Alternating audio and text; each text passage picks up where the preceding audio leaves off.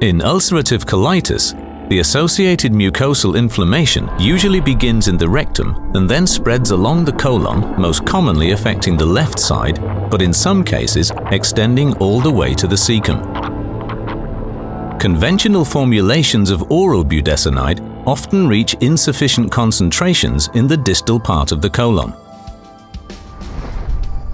The tablet employs an innovative colonic release system for a controlled targeted delivery to the sites of inflammation in the colon, bedded in a lipophilic matrix, surrounded by hydrophilic polymers. The outer layer consists of a gastro-resistant coating, which begins to dissolve only after the tablet has reached the ileum.